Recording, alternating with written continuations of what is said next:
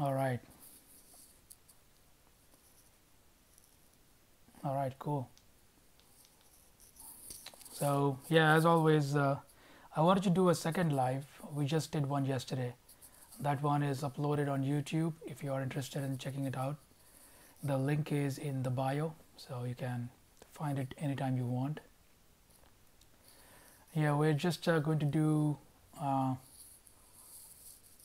20 conscious breaths, and it's going to take about 2-3 minutes. But if you want to join me, join me. I know your time is important, but I think this is important because it gets me started and it gets us started, to be honest, on the same page where we are thinking a little bit more clearly, a little bit more calmly. So I'm going to count to 20. I'm going to do 20 breaths, and you can do the same. The way I do it, if you are joining for the first time, is I run my thumb across the tips and the grooves of my fingers. So I just use my thumb to count. So you can see 1, 2, 3, 4. So there's 4 on each finger, that's 16. Then 17, 18, 19, that's 19. And then I count 1 for the whole hand. So that's 20 breaths without psychologically counting. So that's just the trick. If you don't want to meditate, that's great. Click on the question mark icon on the lower part of your screen and type in some questions, and we'll go through them.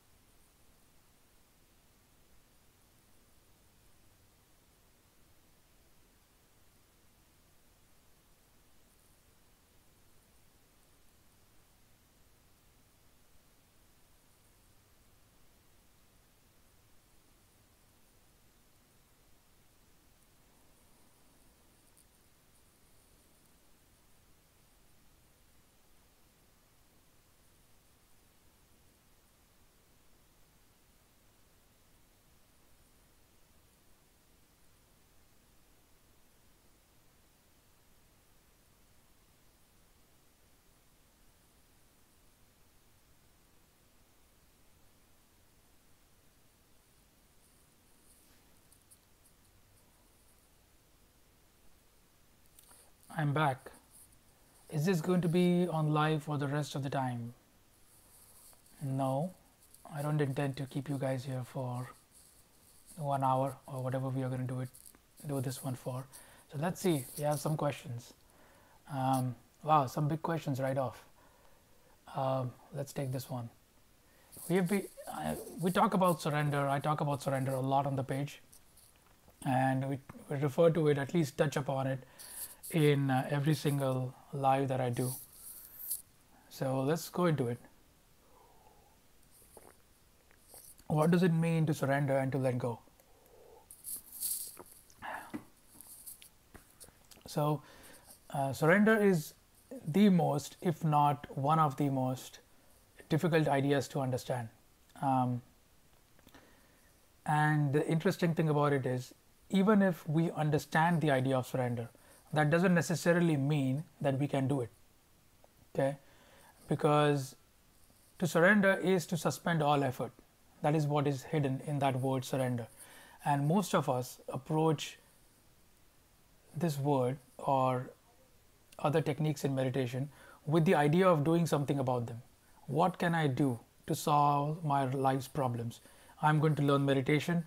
I'm going to learn how to be present all the time. I'm going to read so and so's book. I'm going to practice so and so technique. We are always doing. See, we're always moving in the direction such that whatever effort we put in gives us in return some progress towards our goal, whatever that goal is. Surrender doesn't work like that. Okay, it is the abandoning of effort, which is surrender. So it's a concept which is completely reverse of what we have been doing. It is a complete undoing of all our conditioning until now in life, because our condition is to resist, our condition is to fight, our condition is to ask for things and to do things such that we get something in return. To surrender is to understand that no matter what I can do in this moment, it is not going to give me the result what I want. Okay, so to come naturally to a point where anything more we put in seems fruitless or seems meaningless, and which is why this is a difficult concept to grasp, because to most people that means to hit the rock bottom, and you cannot hit rock bottom consciously. Rock bottom is hit when you try everything there is to try and then there is nothing more left to try, and that is when you hit rock bottom. And so surrender is not something eventually you can do. It is only something you can understand.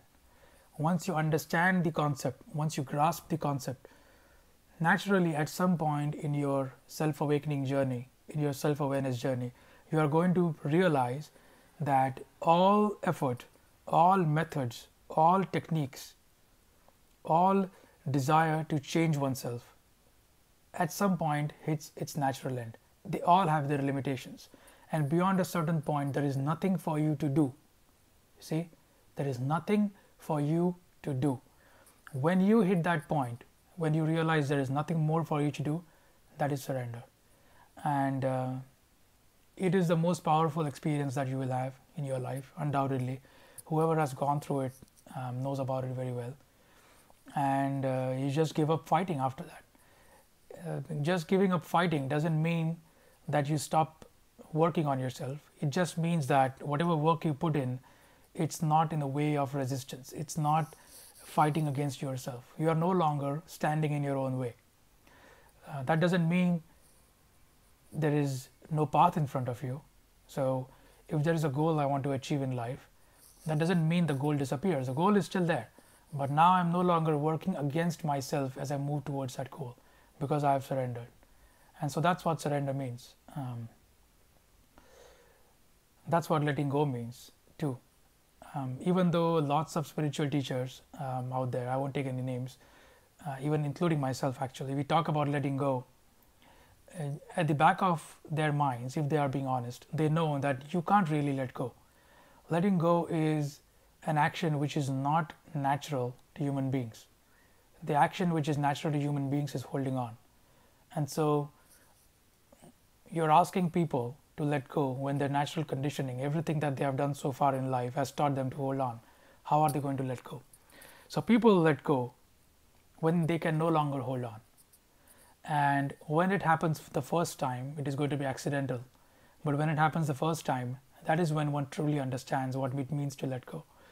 And then it becomes a practice. Then you can consciously let go too, because once you do it once, then your mind can learn how to do it again.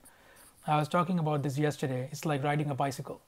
The first time we learned it, remember how hard it was to learn it for the first time. You kept falling. If you remember as kids, when you first time learned how to ride a bike, or you can watch your kids if you have them learning how to ride a bike.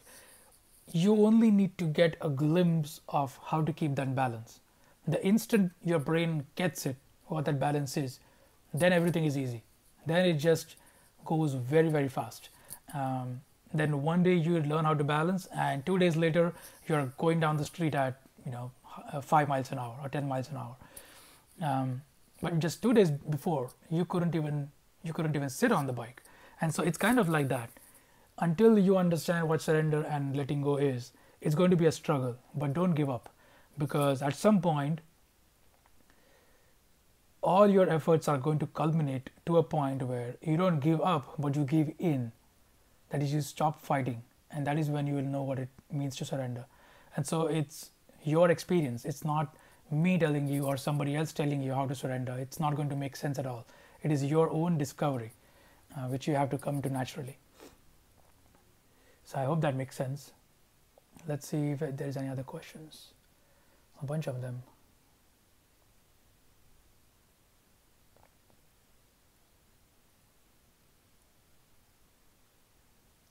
So let's see. How to stop making someone's behavior decisions about me. If he doesn't do this, exactly. So is there more to that question? I think that's it, right? So how to not make someone's decisions or behavior not about me. So let's look at this question. When people are making decisions about you or in regards to your relationship with them, they are making decisions based on how they see you, okay? And you are making decisions based on how you see them. So I'm going to talk about this in the book I'm writing right now, but we usually don't interact with people. We interact with an image we have of other people. What that means is there is a historical memory which we use, and using that memory of using all the interactions we have had about that person, we create an image about that person, and based on that image we are talking to those people based on our understanding of who they are, because this image is always standing between us and them. And so when they are making a decision about you, or when they are making decisions in a relationship in which you are with them, they are also looking at you through that lens, which is your past behavior. And so we always come to a point where we feel as if we are being judged. We always feel as if it is about us personally. But we have to understand that it is never really about who we are, because who we are is revealed in the moment. Okay? Who we are is not revealed over a period of time. Who we are is revealed from moment to moment to moment to moment.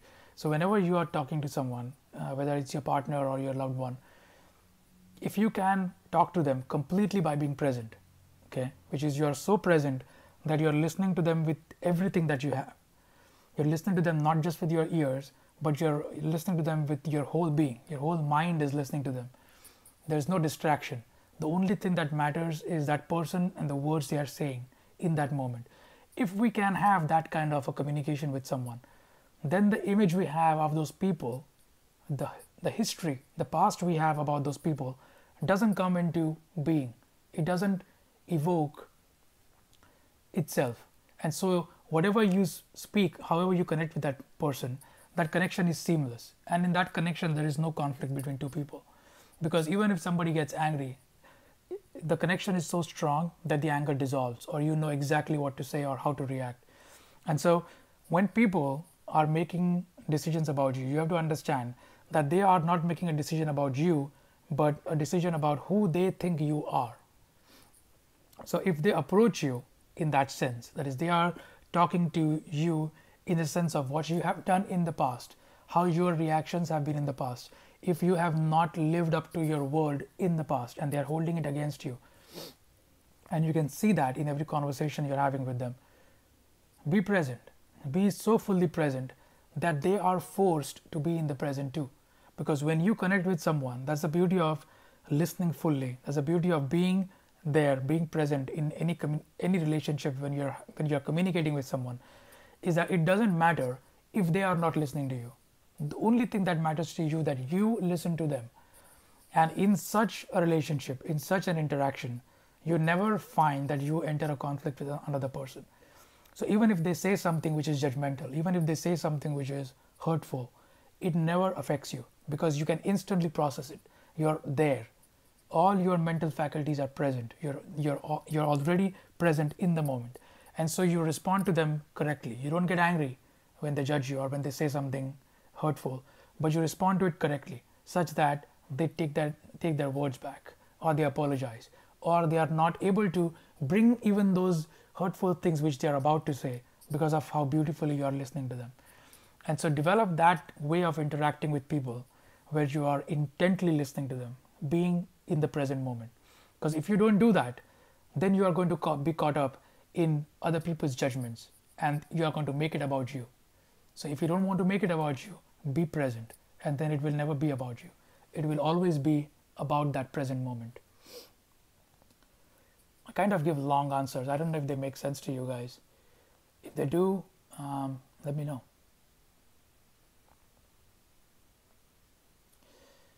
The quick question I'll look at here. What do you think of committing to practice? Example, prayer or meditation. It feels like we do it to have control, which does not help with the flow. Krishnamurti says it's a form of control. Exactly, which is what I said about when I answered the first question. All these methods and techniques, at the end of the day, they are our means of feeling in control. They are our way of saying, hey, I can do something about this. Let me try and do it my way. Let me try and learn these 100 meditation techniques. Let me get up at 5 a.m. in the morning and do so and so. Those things are good, and you should not stop doing them, but have this idea at the back of your mind that at some point you are going to see that they don't really work. And that's what he's saying when he says that they don't help, these techniques don't help. They help in the short run, but in the long run they don't help, because in the long run you hit a point which you must transcend. You hit a point where you realize that none of this works. None of this works, no matter how hard you try.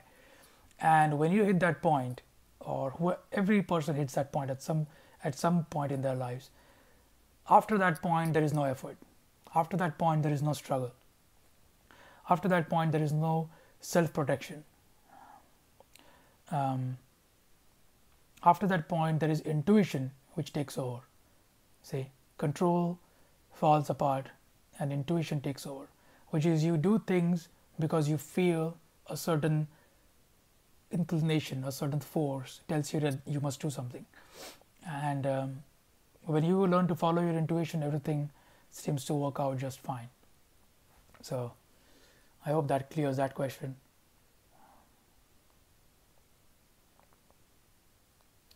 So we're talking about intuition, so let's look at this question: how to make better choices naturally. So first we have to understand what it means to make a decision, to make a choice. Okay, when we are thinking of making a decision in our life, isn't it that we are choosing between different ways? Okay, we are choosing between, should I accept this job, should I not accept this job, should I leave my current job, should I work on something that I love to do, should I write a book, should I do this, should I do that. These are all choices, see, and then we are confused about which choice to pick. Having to pick out of these choices implies that currently we are confused, and that is why we have so many choices. See, most people feel that choice is a way of expressing their freedom. Choice is not freedom. Choice is confusion.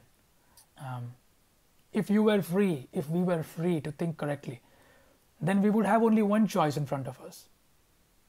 That one choice would be the thing which we want to do next. Because we don't have clarity, we are stuck with choice. And so understand that aspect first, that if you see 100 different choices in front of you, that just means you are not clear. And it's okay. There's nothing to be worried about that. If you go for shopping and you want to buy a toothbrush and you see 100 different brands of toothbrush over there, yes, at that level you must make a choice. In the mechanistic form of what life is, in your daily small decisions, there is always a lot of information that will be thrown at you, and you have to pick and choose the information which you are going to act on. So in that sense, you will always have different choices, but those are trivial choices. Those are very small things. We are talking about how to make big life decisions, right? That's when making better decisions really matters. is how to make correct life decisions. To make correct life decisions, you must first understand your life. You must first understand yourself. You must first understand how you think about problems and how you have approached problems in the past. You must understand your likes, your dislikes, your fears, your desires, your pleasures. You must understand all of it. When you understand all of it, and then a problem arises which presents to you different choices in front of you, then you pick out the choice that you want right away. Then you zoom in on the answer, then you zone in on the answer instantly, because you are in the present moment. See, you are not confused, you are not trying to decide which one to pick, but you're simply looking inward. And because you're in tune with yourself, with your inner condition, an external situation which becomes symbiotic with your internal state, you immediately identify that. You meet a certain person and you say that person's energy matches with my energy, their vibe matches with my vibe, and so you want to immediately talk to them. So that is another way of looking at intuition, coming back the whole circle. So when you are in tune with yourself, when you understand yourself deeply, your choices will be based on intuition, and those choices will always be correct. Those choices will not lead to regret later on once you have made the choice, because you will know that I made that choice in that state of mind which was correct for that time. And even if that choice doesn't turn out okay at this point, it is still not going to cause me guilt, right? And so you're always comfortable with the choices you make in your life if you are deeply evaluating yourself, not the choices, but evaluating yourself. And based on that evaluation, you directly pick out the thing you want to do. So I hope that helps.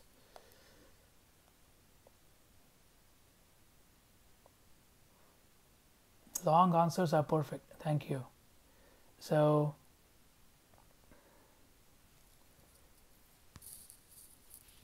hey buddy, I don't know how to say your first name, but thanks for joining the live. I know you wanted to join this one.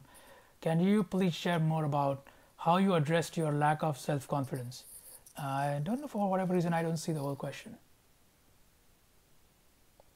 Lack of self-confidence which you experience, etc., etc. So I would just say, how did I address lack of self-confidence? That's an important question, because when we talk about having low self-esteem or low confidence or being in a situation where we feel insecure,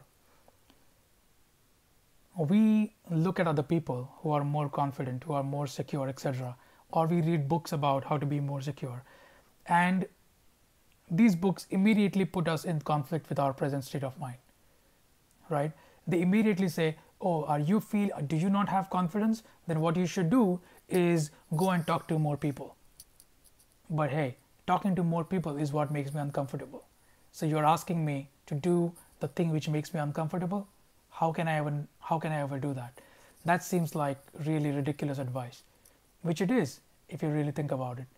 Because when we are insecure, we cannot act in a way which is secure. So to pretend security is not security, which is what most techniques will ask you to do.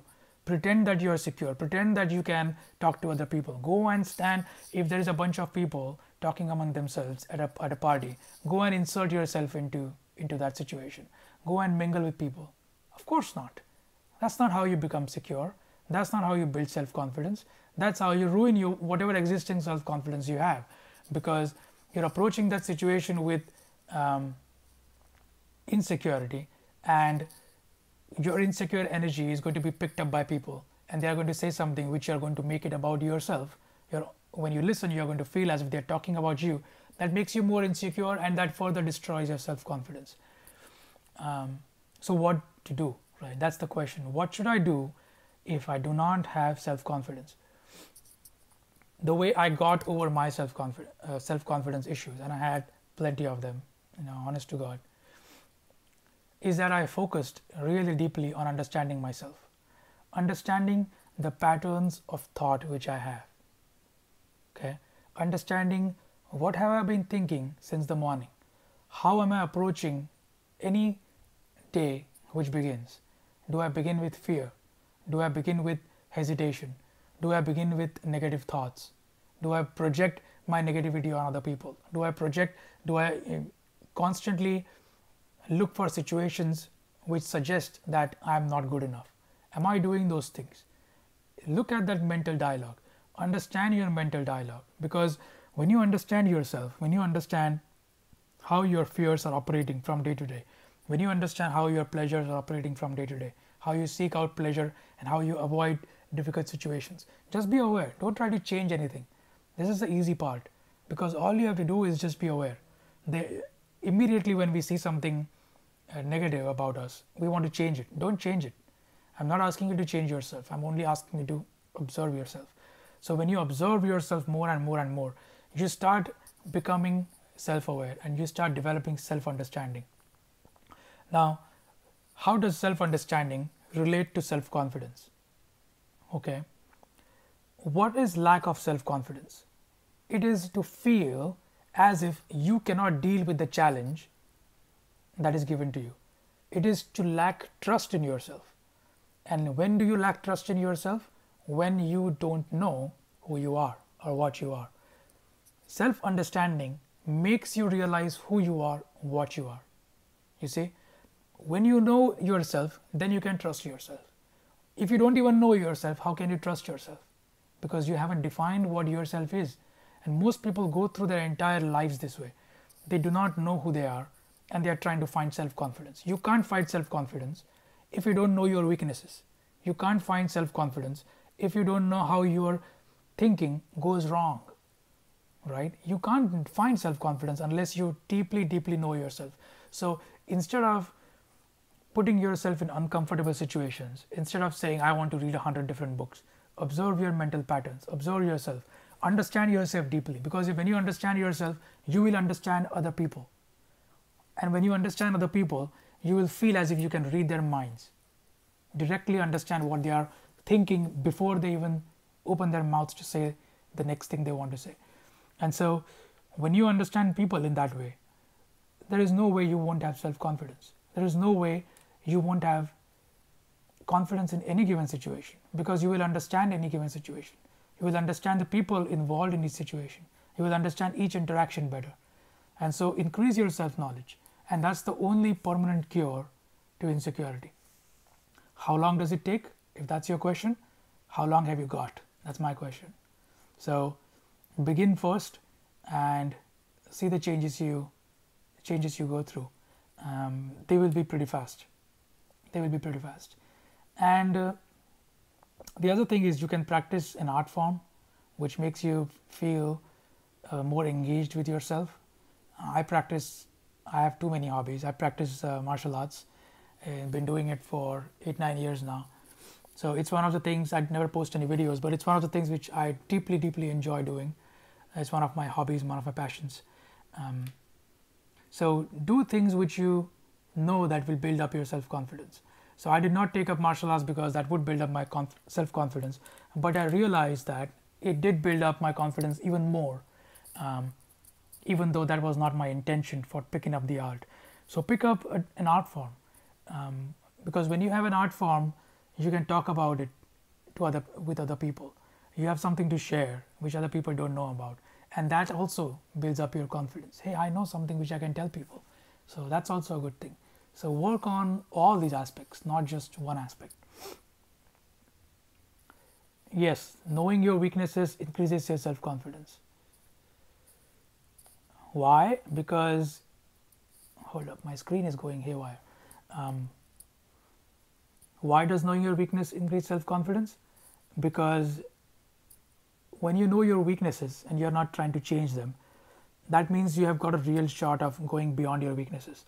That means that you know situations which you don't want to take on because you know that you are not good at them. For example, if you are not good at technical thinking, let's say technical stuff, you won't go out and pick out a job which forces you to think technically. You would say, I want to pick out a job which doesn't force me to do that which I am not good at. And so now you have avoided a whole host of issues, right? You have avoided a whole lot of embarrassing and uncomfortable situations because you made a decision to not move in the direction where you know that you are weak. Now this doesn't mean you don't work on yourself, it just means that that is not a part of your personality. See, we are not talking about ignoring your weaknesses. We are only talking about acknowledging your weaknesses and accepting challenges which we know we can deal with. And so that you have to develop a high degree of sensitivity for that to happen.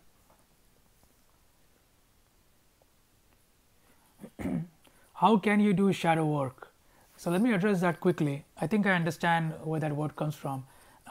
Shadow work is basically things you do by yourself, for yourself, when nobody is watching. I always like to say, when you no longer fear the person you become when nobody is watching, that is when you have started to integrate with yourself. See, because we are always afraid of who we become. We are always afraid of our fears, our guilt, all kinds of negative emotions coming up when we are alone. Sometimes we are afraid of unhealthy desires taking over our mind. So all of it is something which we don't want in ourselves, right? We are rejecting that part of ourselves. So the first step in any kind of shadow work, for me at least, is acknowledging and accepting that part of who we are, which is not fighting against that part. Even though we have some really bad habits, not fighting against those bad habits, right? If you resist those bad habits, they only become stronger. You have to let them act themselves out. That is how they will leave your system. And on the side, keep working on developing the good habits. So first thing about shadow work is you have to face yourself and you have to accept yourself, and you have to come to a point where you no longer resist who you are.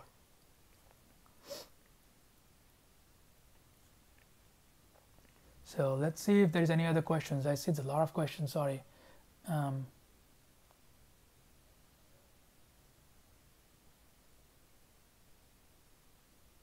So this is an important question which I haven't addressed so far. So let's talk about this. My throat is running dry. How long do we have? 25 minutes. Let's see. Addictions, moving away from addictions. So this is a very serious issue. So firstly, if you have substance addiction problems, this is not the place to address them. Okay, so you have to seek medical guidance appropriately, as you should. Everything that we are discussing is not got nothing to do with medical advice or expert advice. We're just talking as friends. So let's talk as friends what addictions mean and how to move away from addictions. When it comes to addictions, why do we get so trapped in them? Okay, you have to understand that how the brain works when it comes to an addiction is the brain releases a chemical called as dopamine. Okay, not to get too technical, but this dopamine makes us feel a rush, makes us feel an urge to move towards that particular thing which is going to give us a release, whether it's sexual addictions or whether it's smoking a cigarette or whether it's any other kind of substance. It is that release of gradual pleasure of dopamine which we have to be aware of, because we are not really addicted to the act.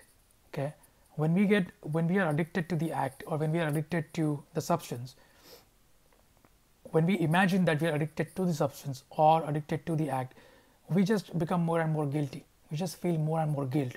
Oh, I have an addiction. Oh, I need to work on myself. Oh, I'm never going to be coming out of this problem because this addiction is always following me like a shadow. We have to understand that it is not the substance or the act we are addicted to, but it is a mental process.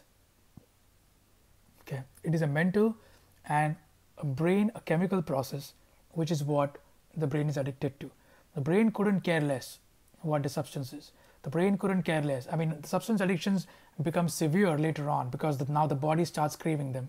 But we are talking about a stage where your brain is getting addicted to things. So all these pleasures we seek, which become the reasons for our addictions, those things are not to be worried about. So don't label them and say I'm addicted to 100 different things, but first understand that it's a chemical process that the brain relies upon, okay, in order to avoid facing whatever problems or whatever situations it is going through. Once you understand that, immediately the guilt begins to reduce, doesn't it? The guilt is the first thing you need to address, because when you are guilty, when you are constantly putting yourself down for having those addictions, I guarantee that you are not going to do any work on them. And even when you do any work on them, it's going to come out of a place of constant conflict, and the conflict only feeds the addiction. Because every time you say, I must not do that thing, okay, you need to tell your brain what that thing is, correct? Every single time you tell your brain, I must not do that thing, I must not smoke a cigarette, I must not smoke a cigarette, the word cigarette, cigarette, cigarette is constantly repeating in your brain. So whatever thing that you're trying to break away from, you're repeating that particular object of your addiction more and more as you resist it. And as you resist it, it becomes stronger.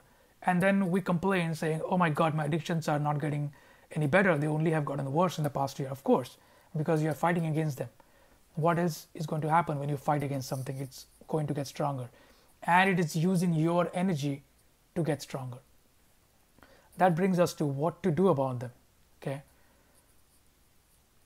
The only thing that breaks addictions completely, destroys addictions absolutely, is the act of surrender. Okay. Now I call it the act of surrender, but it is really an event. It is not really an act. Once you go through that event, however you approach it, however you come through it, sometimes it is forced by circumstances, sometimes one can voluntarily come to it. However that happens, you will stop fighting your addiction from that point onwards. Okay, you will stop saying, I should not be doing this, because what has it ever gotten you? What has I shouldn't be doing this addiction gotten you? It has gotten you addiction, right? What else has it gotten you? So when you say that, I am no longer going to fight this, I am no longer going to inwardly resist this addiction, it must bring a lot of fear. Okay, if it brings up fear, the thought of not fighting back against your addiction, if that doesn't bring fear in you, then you are not understanding what I'm saying. If it brings a lot of fear in you, then you are standing at the precipice of surrender. Okay, then you're standing right at the edge, because that fear is what you must go over. That fear is what you must go beyond. We feel as if we are going to fall off that precipice. Once we surrender, we are going to collapse. We are going to come crashing down. That's what we feel. Okay, but only those who jump off know that you don't fall off. You basically land on the ground. The ground was always a couple of inches beneath your feet anyway, but you kept imagining that you're standing on a cliff, and that is the fear you have. When you stop fighting against your addiction, what is going to happen is your addiction is going to stop becoming stronger and stronger. Okay, imagine you're driving a car, but you want to bring it to a stop without pushing the brake. Okay, you want to bring the car to a stop, but you don't want to brake, and there is a free road ahead of you, there's nobody in front of you. How would you bring a car to stop? You just take your leg off the accelerator and you just sit quietly, wouldn't you? That is kind of what surrender is. Does it mean the car is going to come to a screeching halt? It's not. Does it mean that your addictions are going to disappear in 2 days? They are not. But what is going to happen is all the mental addictive patterns are going to start winding down, because you stopped giving them your energy. You stopped fighting back against them, and so they are going to start winding down. And so depending on the severity of your addiction, it may take 1 week, 2 weeks, 3 weeks, 4 weeks, 1 month, 2 months, it doesn't matter. However long it takes, it doesn't matter. It matters only when you have not surrendered. See, if you don't surrender, then it matters how long it takes for the addiction to go away. But if you have surrendered, it won't matter to you. Whether the addiction stays or it goes, it wouldn't matter to you at all. And that is what surrender brings to you. It brings you complete freedom from your addiction at moment zero. The instant you surrender, you will be free from it, because you have stopped fighting it. And I have some experience with addictions, even though I will not brag about them. I don't want to bring them up because I know my family watches these live casts. So I have had severe addictions and I have come out of them. I have also had a family member in my somebody very close to me with an addiction for many years. Okay, many years, decades. and I was able to talk to them, and their addiction went away. This was 3 years ago, and they are clean. They haven't gone back to the substance with which they were addicted. So there is change, and change is possible. It always happens when you approach it the correct way. So find the correct way of approaching your addiction, and that is through the path of surrender.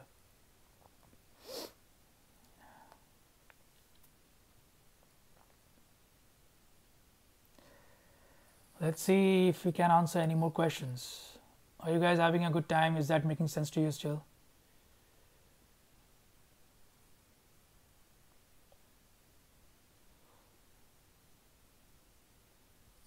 So let's look at Ken's question. Do you recommend meditating daily? If so, for how long? It depends on how deep your problems are, buddy. Or sorry, I don't know if you're a girl or a guy. But anyway, it depends on how severe your problems are. If your problems are severe, you have to meditate as long as it takes to understand them and release them. There was a time when I was meditating 7 hours a day, and 6-7 hours easily. It went on for 3-4 years maybe. On weekends, I would meditate for 6 to 7 hours, just not move from the place. Or I would pick up a book and I would read parts of the book, put it down, meditate, pick up parts of the book, read again, meditate, and it went on for a long time. So I cannot even imagine how long I meditated. And I've been meditating since I was about 10 years old. So my dad taught me in whatever way he could when I was a child. So meditation has been a part of my life for a long time. So I recommend meditating daily. Yes, absolutely. But don't make a problem out of it. Okay, do it as much as you feel you can, and let go if you can't. If you feel like meditation is too much, then let go of it. Don't make anything a problem. So let's look at Ken's question. Sorry, I went on a tangent over there. I want a connection with others, but I don't feel it. I really want a connection with myself, but lack motivation. So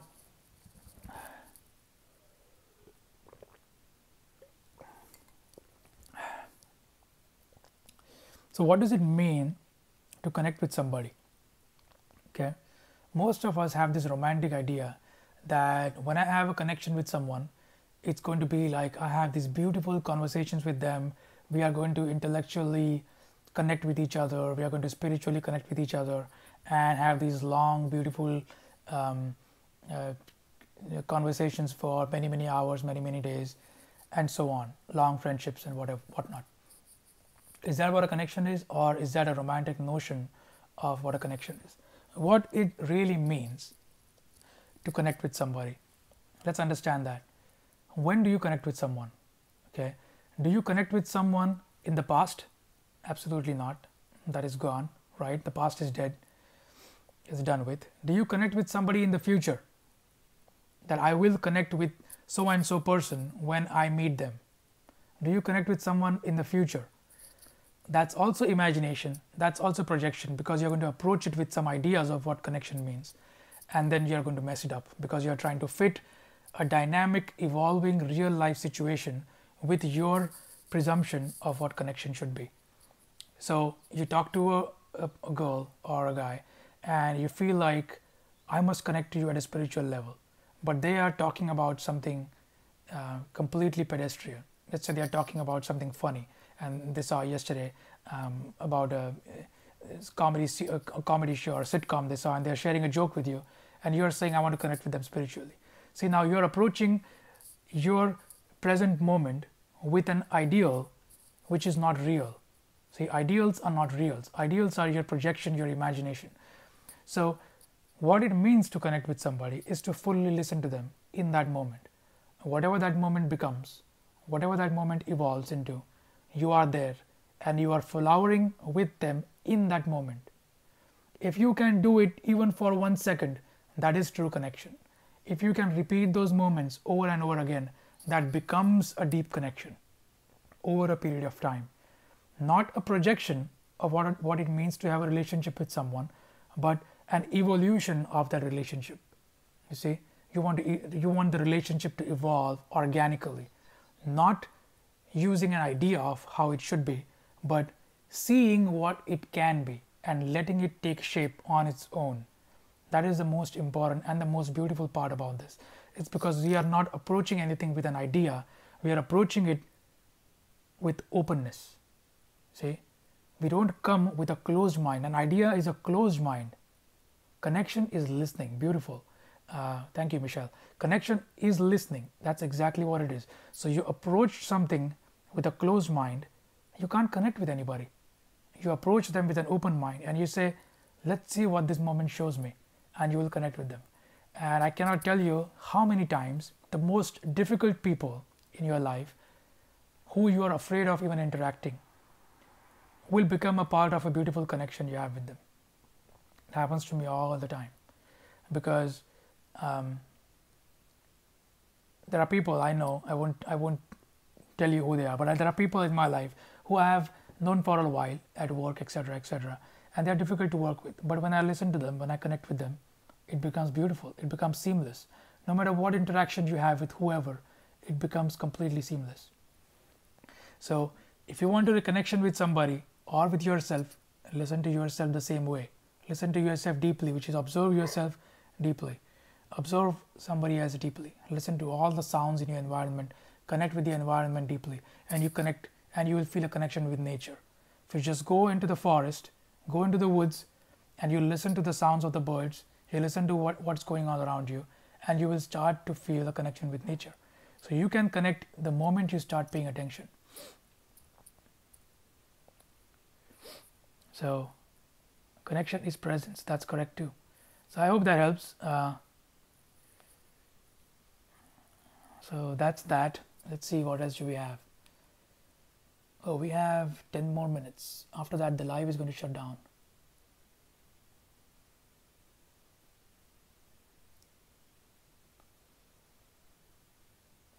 Accepting wandering mind was indulging. I'm trying to see how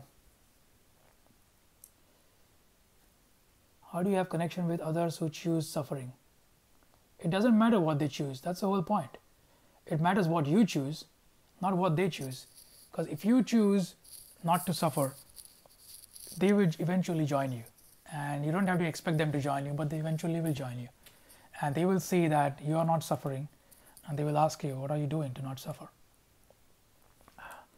So let's see Adam's question. Thanks, Adam, for posting it here, because I can't read your question over in the thing. Accepting wandering mind versus indulging and identifying with the wandering thoughts.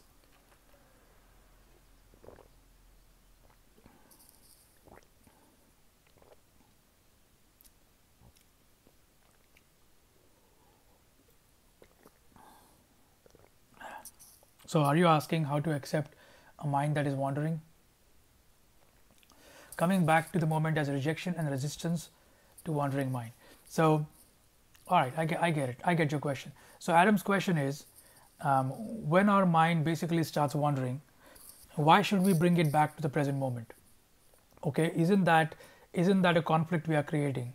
The mind wants to wander, but we are forcing it back to the present moment. That's the question, essentially, right? Exactly. So you are right on that. When your mind is wandering and you are forcing your mind to concentrate on something, that is a form of control. That is a form of introducing contradiction, conflict in your mind. You have to understand something, that your preference is to be in the present moment. Let's say you want to meditate. So your preference is to be here and observe your thoughts. But if your thoughts are all over the place, okay, then what is the point of bringing your thoughts to a certain point? Follow the thoughts, because that's what your intention was all along. So see how the mind is wandering. Instead of trying to coerce it in a certain way, instead of trying to make it think a particular thing, watch what it is thinking and be okay with whatever it is thinking. When you become okay with whatever the mind wants to do, you will realize the mind doesn't want to do all that much. It will become quiet. When you fully allow the wandering, the mind will not want to wander. It wanders only because you want to force it to sit down in one place. Remember, everything that is happening, if it is imbalanced, there is always a force which we are applying, okay, in the opposite direction. So anytime there is fear, you have to understand that there is a reverse force you're applying to not be afraid. Anytime there is anger, there is always a fear, there is always a force inside which is saying, don't get angry, don't get angry, don't get angry, and the anger begins to build up. Every action has an equal and opposite reaction. So whatever you don't want from life, life has a tendency to give it to you. Okay, so that's what you have to understand here, that every time there is resistance, the thing which you're resisting is going to get stronger. And so we have, in a sense, we have no option but to surrender, because only surrender opens up the possibilities. Otherwise, it's a set future we are looking at, and it's a future we have decided for ourselves by resisting it.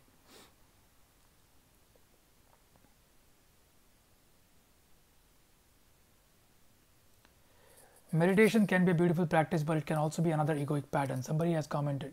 Absolutely true. Is there any more questions? Do you have a guide to help to get to know oneself? Yes, I'm writing a book right now, so I would say that can act as a guide. It's just designed to make the reader observe their own mind and go deeper and deeper into understanding themselves. At least that's what my intention is. So if it makes a lot of sense, you can read that. But I don't have any other guides apart from these lives I'm doing and apart from the posts that I'm putting out. Read the descriptions in the post, and they are trying to put forward a consistent idea of how to know oneself. Let's see how much time we have. We have about 3-4 minutes. Any other questions? No, I think everybody is. Can you please save this live? Yes, it is going to be saved. I'm recording it right now, so it's going to be saved and it's going to be put up on YouTube, and I will put links to the questions so you can look at the description, click on the question you want and jump to that question instead of hearing me ramble on about other things which you're not interested in. When is my book done? That's a very good question. I am trying my best to finish it in the next couple of months, but it's gotten quite long. It's going to be close to 140 pages, 150 pages. Hopefully I can keep it shorter, but it's getting quite long. I had a question about discipline. What's your question?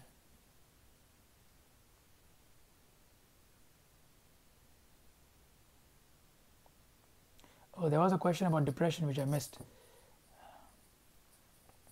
So let's look at this question quickly, because this is important stuff. What about depression? So firstly, again, depression is a serious issue, and if you have medical concerns, always talk to a qualified person. Do not talk to people on the internet. I pray to you.